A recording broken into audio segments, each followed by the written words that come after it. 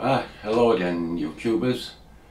I was doing this series on Show Us Your Workshop, and we've done the lathe and we've done the milling machine, quite intense, but what we haven't done is any tooling. So I'll do this video about the tooling. We'll start off with the lathe. I started getting it all out on the bench over here, and I thought there isn't much, it'll all fit on the bench, but of course it won't.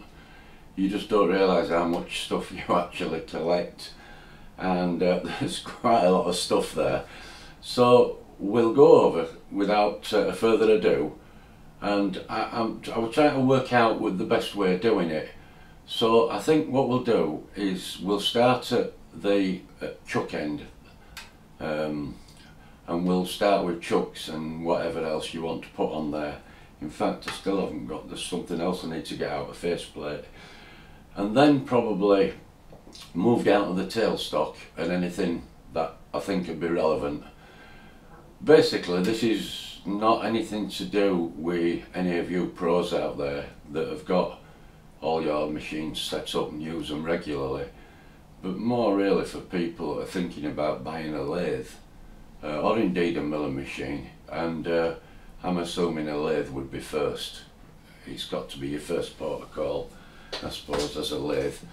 And all the stuff that I've got for it, and maybe mention what's essential and what's not, because a lot of what I've got is not essential. To start off doing some turning on a lathe, you don't really need that much.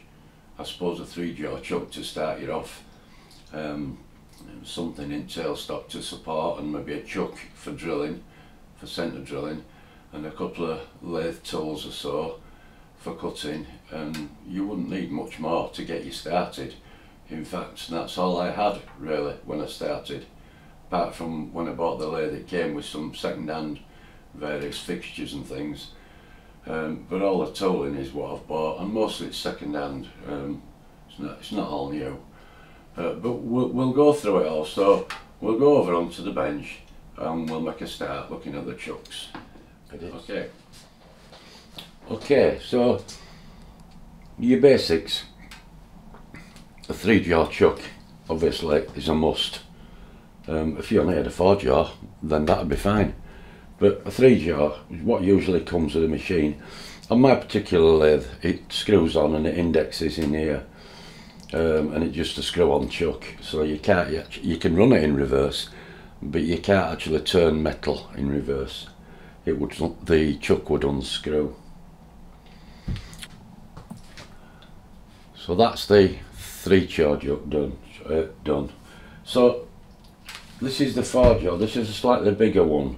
I think this is 5" or 4 3/4 or something is this. And as you can see, as it says, 4 jaws.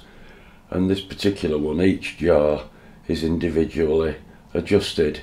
So if you wanted to turn a piece of bar offset, then obviously simply you could adjust the jaws offset.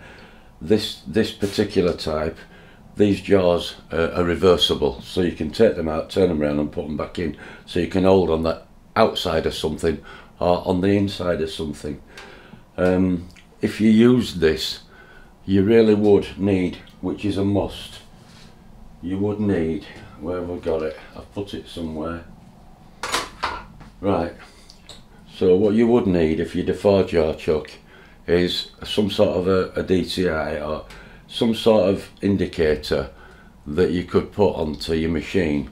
This is something I just cut up from some alloy and fastened this nice DTI to it, which rotates, and that's your finger. So that fits in my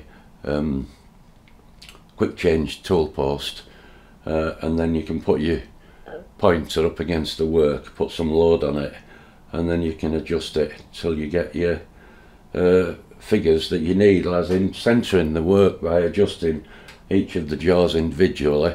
You would eventually get your part dead center. Believe me, if you've not done it before, it takes a bit of doing. It's slow and laborious, but you can get there in the end. If you keep at it, you can do it. Okay, so that is a must if you're going to use a 4-jaw chuck. If you've got a 3-jaw chuck that's quite accurate, then you might get away with it, and especially if you're just starting out and you got some bits of bar and you just want to turn some fancy bits and try things out, you probably wouldn't need one. But if you've got a 4-jaw chuck, it's pretty much a must. The other thing, addition that and you'll have seen this if you've watched any of my other videos, it's an ER25, which you can get ER32, which is bigger, and you can even get an ER40. I got the 25 simply because I've got the collets to fit a 25 that came with the milling machine. But again, it's a great little addition, and I got that running fairly accurate. And again, this is specifically for Myford, and it screws on. But I've no doubt for whatever lathe you might buy, whether it's a Chinese import one that has a different method of fixing a chuck on, you'll get an adapter. There's always adapters available so that you can put an ER25 on. Why would you want to use an ER25 over a chuck?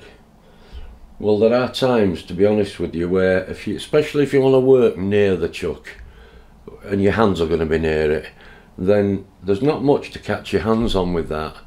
You know, as you can see, it's pretty flush, and once your part's nipped in there, you haven't got much to catch, and if you did catch your hand, you probably wouldn't hurt yourself.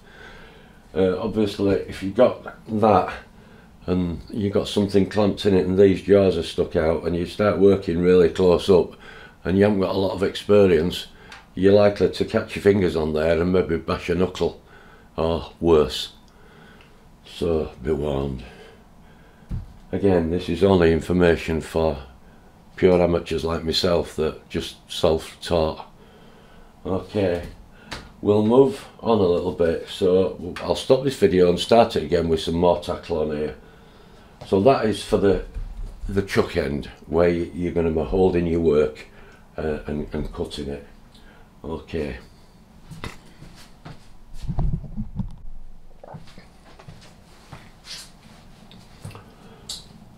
So also, while at the chuck end, you might need at some point to buy things.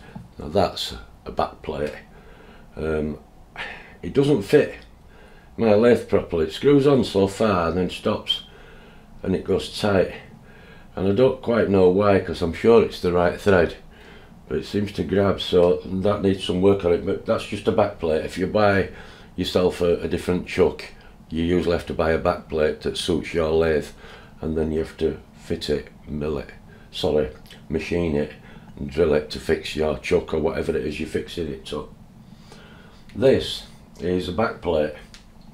Now, if you're going to make something like a steam engine and you want to grip something on here, let's say it's a cast wheel off a train or a large flywheel, say, off a little traction engine or something, and you want to turn it, obviously there's not much way you can grab it in a chuck, not easily.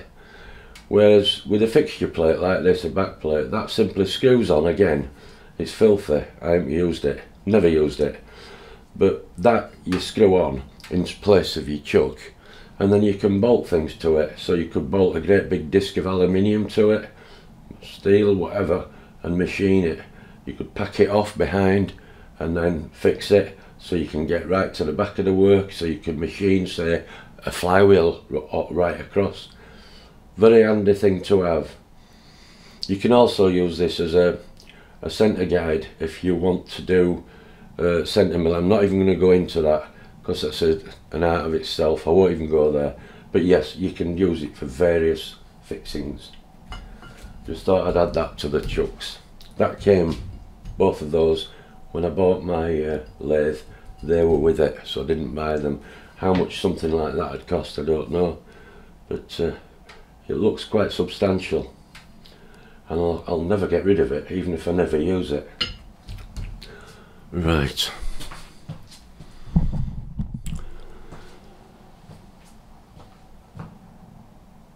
Okay, so this is at the tailstock end. That is what we'd call a dead centre, and that is to support your work. So if you do long piece of bar in, held in your chuck, and you want to machine it, say in the middle or to the right of it, and you start pushing with your lathe tool, you're going to bend it. It's going to flex. So what you do is you put a little centre drill mark in the middle, spot of oil on it, on there, and then you'd wind that out on your tailstock into the end of the work, and you've got your support. If you're going to be doing a lot, if you're not doing a great deal, a dead centre's fine. And there's various types of dead centre. That's a right little pointy one, look. Again, these came with my lathe, and did that one as well. Now, I didn't know what that was. It's called a half centre, and I didn't have a clue what it was for, and somebody on model engineering site I think told me a half centre. So if you put the half centre in with the flat that way facing yourself into the work, you can then get to do some detail work on the end of your piece of work that you're working on. Let's have a look. So if we were working on this and we wanted to machine the end of it, or do a detail on the end of it, move that away, we're going out of focus. So what we could do is we'd put the half centre in, bit of lube on it, drill a detent in the end that'll accept that, and put that in, and you've got then a support, but you can still get at that part of the work with your lathe tool. Great little addition. Have I used it? No, I haven't. Never used it. But it's there. Have a drink. If you're going to be running a long time with a part, I'd suggest that you'd use a live centre. Now that's a live centre. This is MT2 taper. I've put these extra bolts in the end because on the Myford, when you wind the tailstock right back, it self-ejects this part. So you can braid it in as tight as you want, it will self-eject. So this one has got a bearing inside it, or a pair of bearings inside it, so it rotates. Just needs a little bit of oil every now and then. This is just a cheap one that I bought. Made in Czechoslovakia, it says, but it wasn't expensive, and I did buy that. But that's great if you're going to be doing a lot of work, because it won't get hot. Whereas if you start using a dead centre, you're just rubbing its friction onto your piece of work, and eventually it probably will get warm and start wearing that. You have to keep lubricating it, so that's great. You're going to also, if you've got a lathe, need to drill holes in the end of pieces of work from time to time, so you're going to need a chuck. So this is my dedicated chuck for the lathe. I keep saying milling machine, and again it's MT2 taper, and it's the Albrecht hand one, which is great. But if you put a tap in there and you start tapping into some work, then you get hold of the chuck and reverse it, this thing undoes itself and the tap falls out. Just a warning. But it's good, but they are really good. You can't beat the keyless chuck, all operated just by hand. And in the event of anything, I did pick this up at a car boot. It's a bit rough and ready, but it's accurate, and it's a nice Jacobs chuck, and I bought a new key to go with it. So occasionally I'd use that if I had a problem. So that's basically the tailstock end that we've dealt with. So the next thing I want to talk about is tooling. We could talk about maybe something you'd put in your tailstock, like these. These are not what I've made, but in my cupboard I have got a set that I made.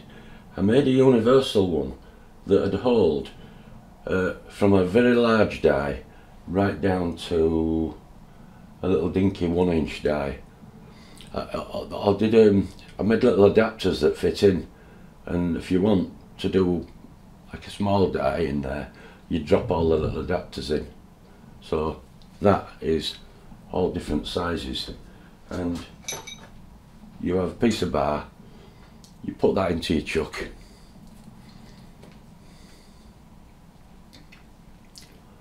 suppose it'd be better over on the lathe showing you this, but so you put that into your chuck, and then that would go on some oil on it, and you've got yourself your die holder. So if you want to put a thread on something, you've got a die holder there.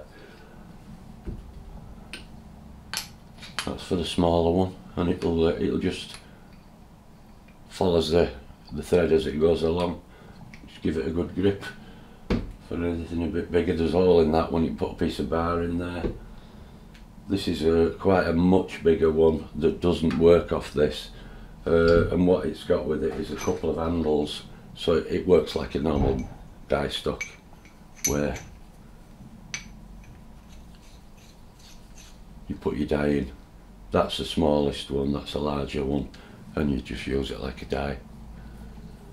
But I got that all together off somebody on eBay some time ago. And I thought, oh, nice little set that. Somebody's made them themselves. That's a slightly bigger one. So than that, I've got 3 different sizes. So that's for doing threading.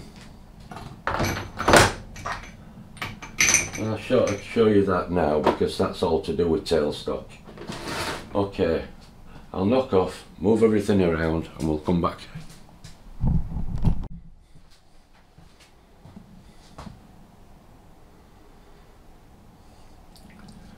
So next, measurements.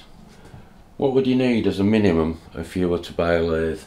Well, if you want to do any half accurate sort of measuring on the piece of bar or something you've turned, then you would need, well, that's a more and right. It's not a Motatoyo or anything silly expensive. I think it was £36, but you can get from Aldi and Lidl from time to time the cheap sets that I made the depth stop for the tailstock on the Myford with, and they're like £8.99. But you know, they're reasonably accurate. Are these? They do need regularly cleaning. So, but yeah, that sort of thing, quite a handy thing to have, and you can manage with just that if you need. If you want to do something really accurate, you'd probably go up to something a little bit better, which is like a proper micrometer. This is again a Moore and Wright Sheffield, very old one. It's got the ratchet on it, but you know, the accuracy of these is much more, you know, much better. That's old Imperial. I ain't got a metric one.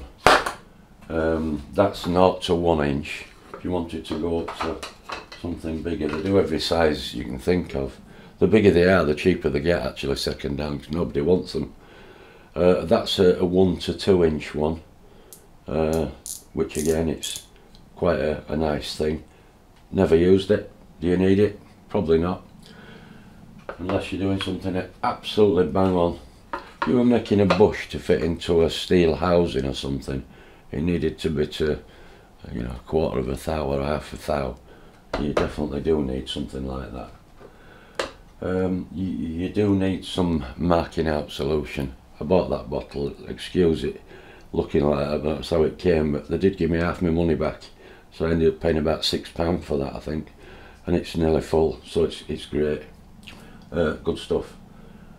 Marking out solution.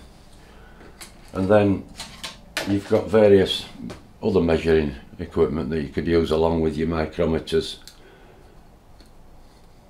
That's an inside measure. Again, these are very old. I've had these for years. Then you've got the standard scribe fingers, straight fingered ones. Alright, if you want to scribe something out, a circle or anything, or indeed do some marking out. You've got the wide ones. There'll be a name for them, but I don't know what that name is. Again, Moore and Wright, all right good makes, but they're old. And you pick them up for peanuts on eBay. Peanuts.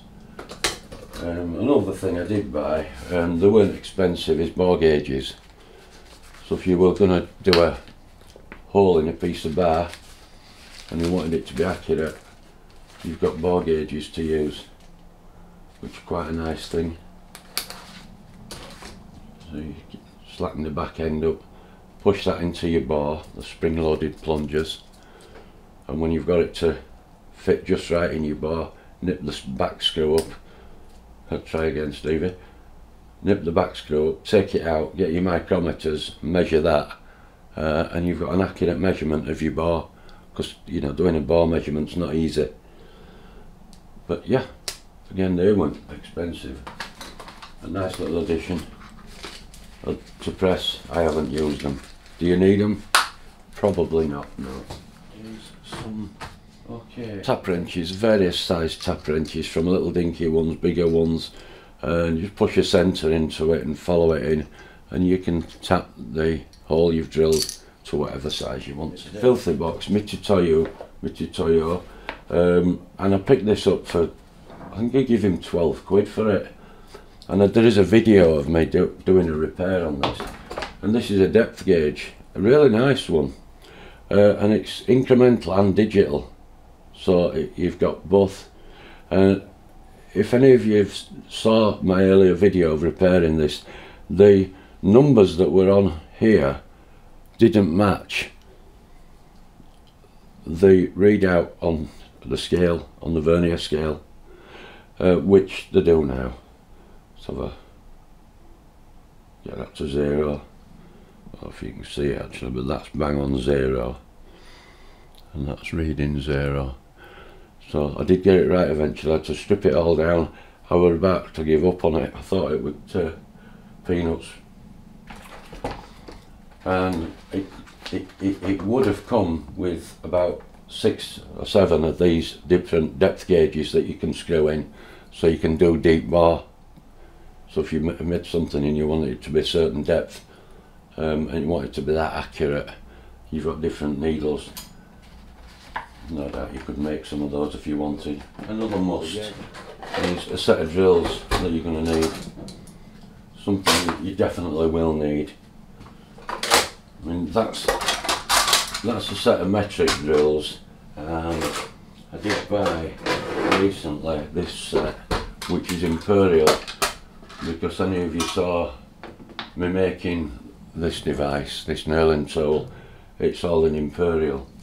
So I needed some Imperial drills, so I bought a set from Kronos, I think it was, and they're quite nice actually, HSS, and they're really sharp, and none of them have dulled off yet. But if you're doing metric work, that is not a must. What probably is though, is a nice set of metric drills if you're doing metric work. You can't go far wrong with that. Okay.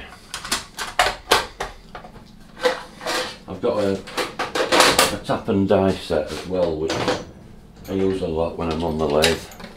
Basically it's M3 through to M12, and there's various die holders and some of my own in here. There's all the dies, all the taps, apart from one I broke, and various other things and drill bits that I use for a specific size.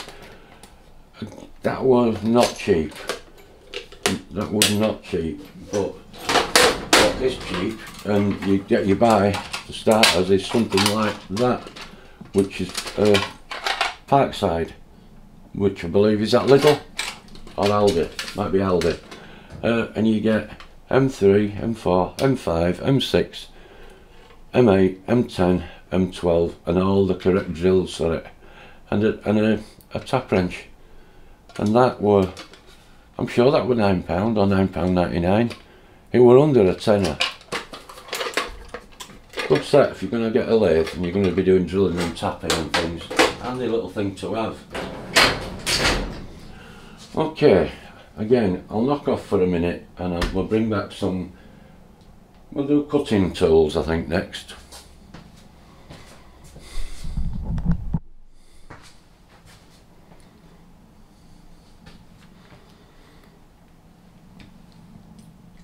Right, so I have a quick change tool post on my lathe, which I'm sure by now most of you might have, that are going to buy a lathe, or you'll buy one for it because they're a handy thing to have. If not, no matter, these, all you're going to see is that all these are tool holders that I've bought and some that I've made, but it's not that I want to show you. It's the different tools, cutting tools. So that's a boring bar, That's a large one, a Tizit one that I bought. Yeah, that's 16mm, a 16mm boring bar, which is quite stable and sharp. And the type of tool holder I've got in there, I can get, even on the Myford Super 7, I can get to 16mm tooling in there with the way I've done it, as you've probably seen on my previous videos. So that's a 16mm one. I think this is a 12.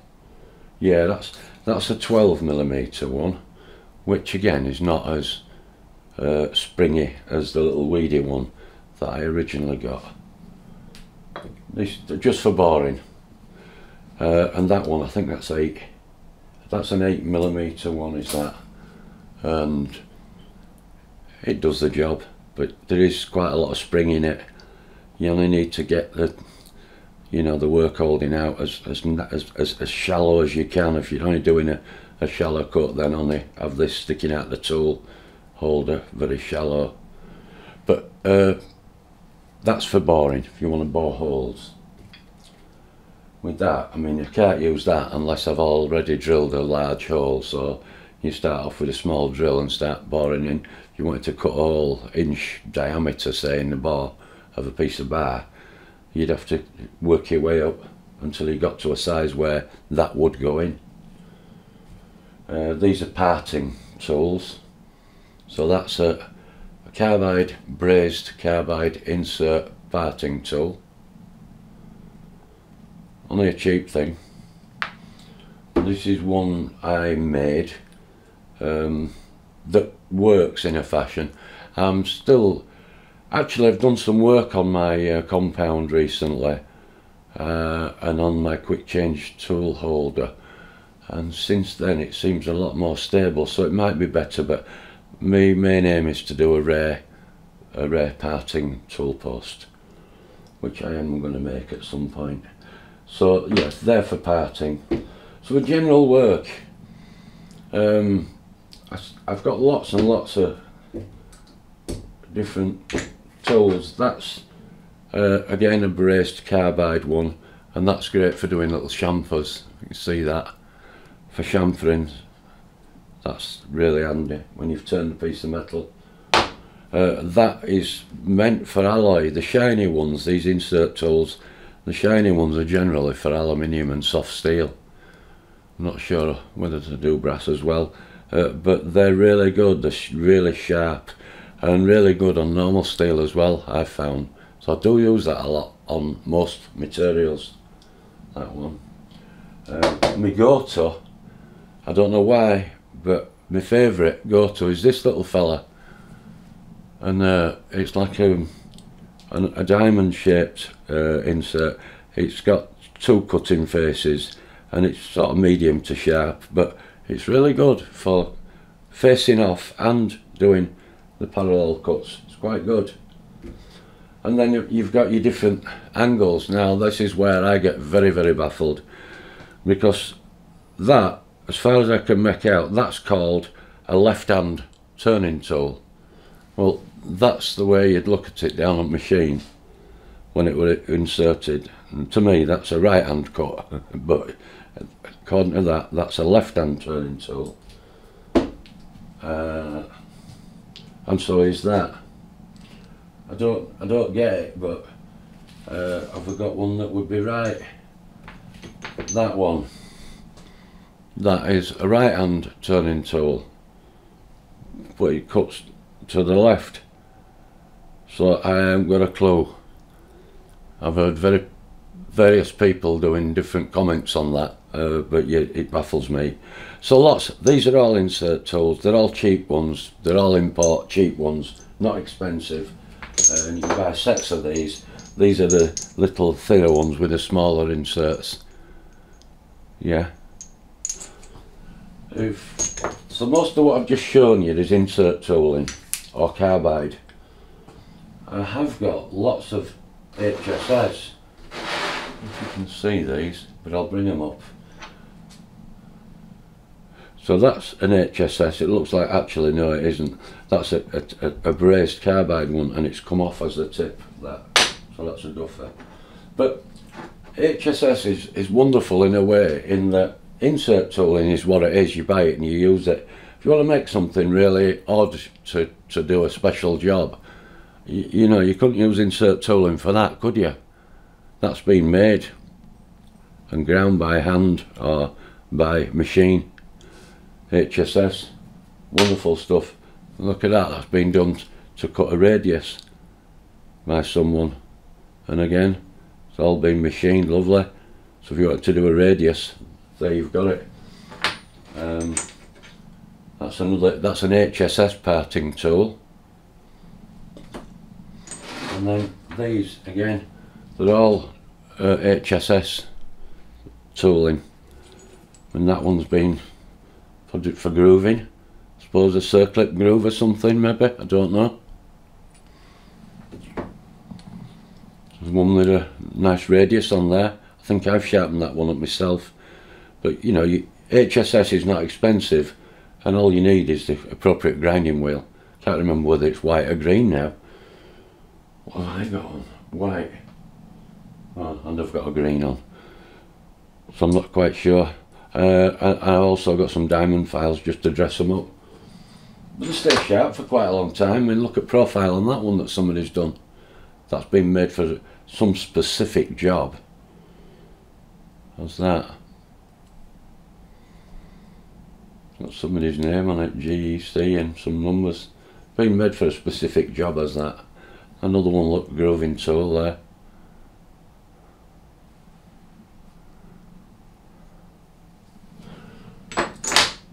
What else we got? That's a larger one. That's a brazed carbide tool. Quite a tough thing that, actually. I milled that down so it'd fit into my tool holder. A couple of things I made when I was doing my rings. That's a nail, a single push nail, which not much good on Myford really. But that one there that pushes that way, and that is a lighter flint from a cigarette lighter. And you know your old half crowns, they were serrated round edge. When I make my rings, one edge then isn't serrated, so I made that so I could serrate it the same, so it'd look the same.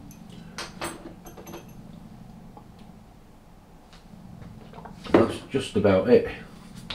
You've all seen that nice nailing tool I made. That's the more yucky one that I bought, that ain't right clever, that I was going to take apart and have a play with that and see if I could make something out of it. They're just plain bolts, threaded all the way through, just pushed through, and loads of slack on them. Yeah, won't say too much about that. Altogether I have 12 tool holders. 4 came with the tool post, 4 I bought from a lad on model engineering site, Ian, that didn't fit so well actually, but I made them fit in a fashion. And 4 that I've made myself on the milling machine. They've all had a lot taken off the bottom of them so they'll go deeper, so I can use larger tooling. Again, as you've seen my videos, you'll have seen that. That's probably, oh no, hang on, we've got this little device. That's my ball turning device that I made for making balls. That's just an insert. That's a pair of bearings. There's a bearing there, a piece of bar with a relief on it here, and another bearing inside, and it's that locks into my Myford Super 7 compound slide holder hole, where that would go. You take it out. Again, if you've seen my videos, you'll have seen me doing that. You'd need, what's handy to have is, again, I'd say they are essential. So if you're going to be doing centres for those points, what I showed you, a dead centre and a live centre into the end, you're going to need a centering drill. Now these come in all different sizes of these. That's a medium sort of sized one. They've got numbers on them. That's a number. What is it? Oh, it just says, oh no, USA, HSS. No, don't know what size that is. And then I've got some little dinky ones. if you're doing something really fine. Very, very fine. And in these boxes, some even more finer ones that I bought of somebody. So that's for doing centering for a centre. If you want to drill a hole, a lot of people, in fact bulk of YouTubers, use a centre drill. If you're going to do a drill, a hole, the proper way is to use a spot-in drill, and that is a spot-in drill. Now, what is a spot-in drill? The difference between a normal drill and a spot-in drill is that the flute is the same angle, but the cut of it across the centre isn't sharp. So if you tried to go in with that, I don't know if you're going to get this on here, but if you tried to go in with that, it'd wander all over the place. As you pushed it in on the bar, it'd start wandering. This one comes to almost a point at the end, does that. That is a spot-in drill. So you come into your work gently, tap, tap, tap, and away you go.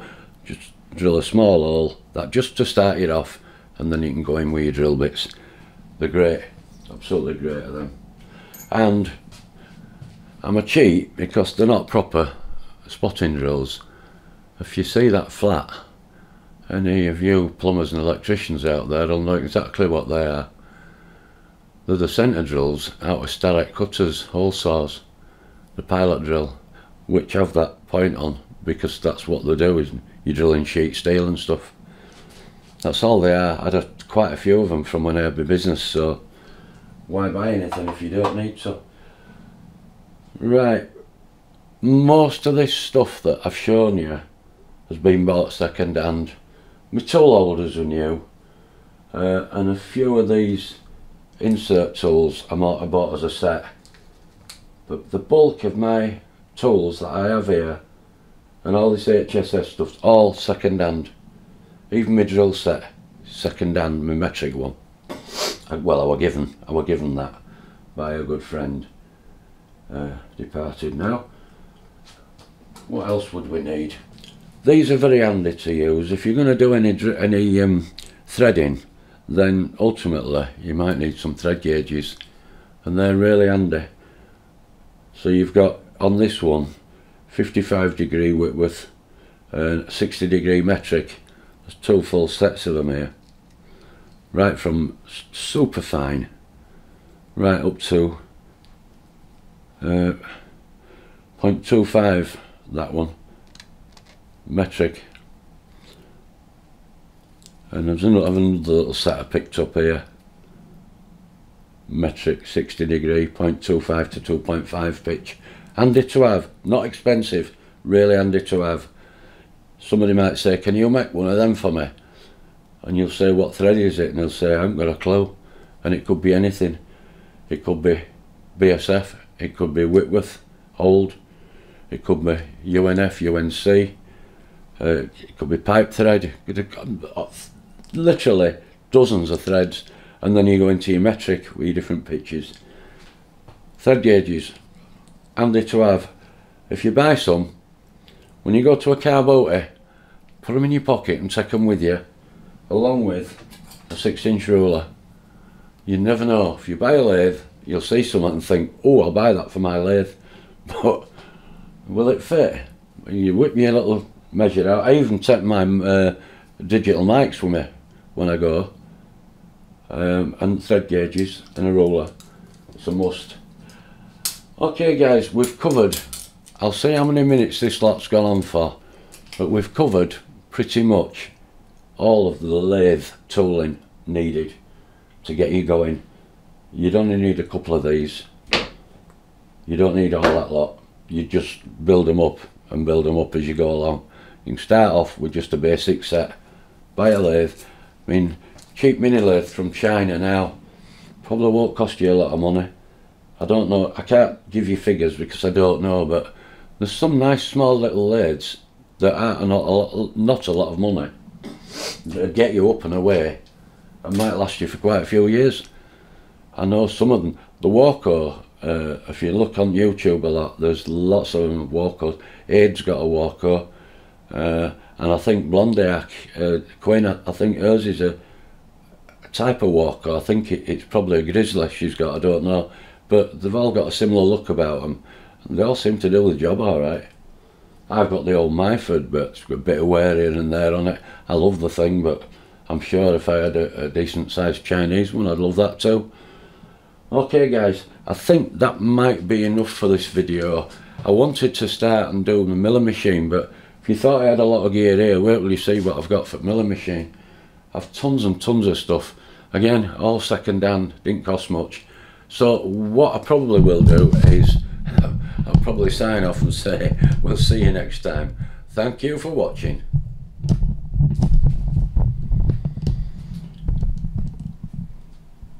One thing I'd forgot to show you, just a little add-on at the end. I'm a bit of a sod for doing this. I'd forgot a little oil pot. That's a fancy one I made, but you know, anything will do. An old plastic cap, an old plastic bottle, and a scabby old glue brush with some cutting oil in it. That's got to be a must if you've got a lathe, because many times you want to cut something and you need some cutting oil on it. If you've got one of these wonderful old lathes, it'll have a coolant system on it, and you'll be able to spray coolant on. But it's messy stuff and it gets everywhere. There's not that many people use it unless they're in industry where they're running tooling all day long. So it's a must, is that if you're going to cut some threads with a tap or whatever, it's a must. And also an oiler, great little thing to have. There's a lot of contention about what oil you should use on a lathe, but this is an old Myford, and of course it'll say probably Myford, but you use an SAE 30 or something, or there'll be some name of an oil that were invented in 1948 or something. This oil is what I have in my Jag. This is beautiful synthetic engine oil, and anybody knows anything about oils will know synthetic oil was specially developed because it clings to metal. When you turn that engine off, the oil don't just all run away. You always have a film of oil on all your metal parts, so when you fire that thing up cold, it's lubricated. Synthetic oil, you can't beat it. I use that all the time on here. I'll get possibly some comments on that, but I welcome them. Thanks for watching again. If you liked it, give us a like, and subscribe please if you want to see more of these videos, mostly about engineering and talking rubbish and in our workshop. So shows your workshop, lathe tooling, and the next one, whenever that'll be, it'll be milling machine tooling. Thank you for watching. Bye.